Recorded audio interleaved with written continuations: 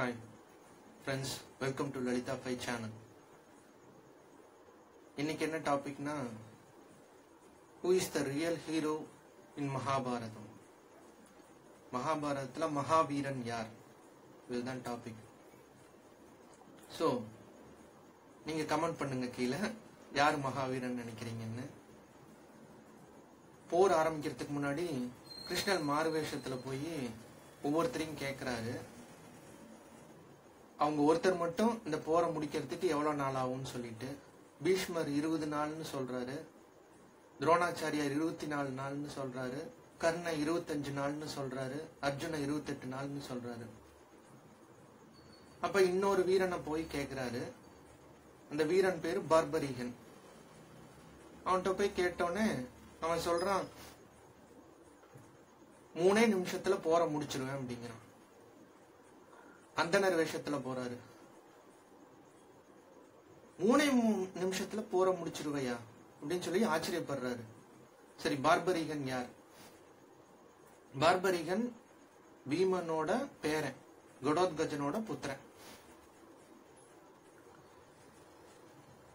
அப்ப அவன் அம்பரா துணியில 3 வில்லு மட்டும்தான் வச்சிருக்கான். 3 அம்பு மட்டும்தான் வச்சிருக்கான்.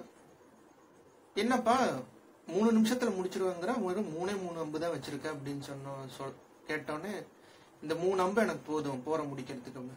எப்படி முடிப்ப? எனக்கு சிரிப்பு தான் வருது அப்படின்னு சொல்லிட்டு சிரிக்கிறாரு. அப்புறம் அவனுக்கு கோபம் வந்துடுது. என்ன விஷயம் தெரியாம நீங்க சிரிக்காதீங்க, உங்களுக்கு வேணா ப்ரூவ் பண்ணி காட்டுறேன், இங்க என்ன வேணா சொல்லுங்க, நான் ப்ரூவ் பண்ணி காட்டுறேன் அப்படிங்கிறான். உடனே கிருஷ்ணர் மாறுவேஷத்துல இருந்த கிருஷ்ணர் சொல்றாரு, இந்த பார், இங்க அரச மரம் இருக்குது, இந்த அரச மரத்துல இருக்கிற எல்லா இலையும் உன்னால ஒரே அம்புல ஓட்ட போட முடியுமா, நடுவுல ஓட்ட போட முடியுமா அப்படின்னு கேக்குறாரு. அவன் உடனே என்னால முடியும் அப்படின்னு சொல்லிட்டு கண்ணை மூடிட்டு மந்திரத்தை சொல்றான். வெளில வச்சுட்டு ஒரு அம்பை மட்டும் வச்சு மந்திரத்தை சொல்றான். இப்ப மந்திரத்தை சொல்லும் போது கிருஷ்ணர் என்ன பண்றாரு, அந்தனர் வேஷத்துல இருந்த கிருஷ்ணர் ஒரே ஒரு இலையை எடுத்து தன் காலுக்கு அடியில மறைச்சு வச்சுக்கிறாரு. அவன் அந்த அம்பை விடுறான். விட்டவனே அங்க இருக்கிற அத்தனை இலையிலையும் ஓட்ட போட்டுருது, ஒரே அம்பு. ஓட்ட போட்டுட்டு கடைசியா இவர் கால்கிட்டையும் அவரை காலை இது குத்துறதுக்கு வருது. அப்ப அந்தனர் கேக்குறாரு, என்னப்பா என் காலுகிட்ட எதுக்கு வருது, அது அம்பு எதுக்கு வருது அப்படின்னு. உங்க காலுக்கு அடியில ஒரு இலை இருக்கும் போல இருக்கு, காலை எடுத்துருங்க, இல்லைன்னா உங்க காலையும் சேர்த்து ஓட்ட போட்டுருங்கிறான். உடனே ஒரு கால் எடுத்துறாரு, அம்ப ஓட்ட போட்டுருது. இத பார்த்துட்டு கிருஷ்ணரா ஆச்சரியப்பட்டு போயிடுறாரு. சரி, நீ யார் சார்பா போட்டியிட போற அப்படின்னு சொல்றாரு.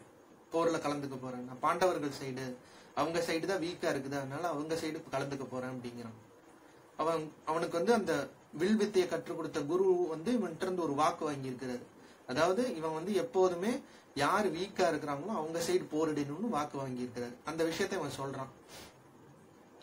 சொன்ன உடனே இவர் என்ன பண்றாரு, கிருஷ்ணரு சுதர்சன சக்கரத்தால அவனோட தலையை கொய்தர்றாரு. கொய்துட்டு அவனுக்கு அப்பயும் உயிர் போல, அவன் ஞானியா இருக்கிறான். அப்ப அவன் ஒரு வரம் கேட்கிறான் கிருஷ்ணர்கிட்ட.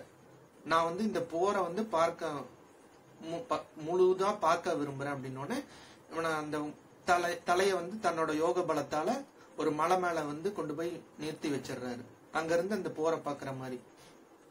சோ இவன் யாரு, இவனுக்கு எப்படி இவ்வளவு சக்தி வந்துச்சுன்னா, சின்ன வயசுல அவன் சிவபெருமானை நோக்கி தவம் செஞ்சு அந்த 3 அம்பை பெறான். அக்னி பகவான் இவனுக்கு அந்த வில்ல தராரு. சோ சின்ன வயசுல ஞானியா இருக்கிறதுனால அவன் அவங்க அம்மாட்ட கேக்குறான், நான் மோட்சம் அடையணும்னா என்ன பண்றது அப்படின்னு கேக்குறான்.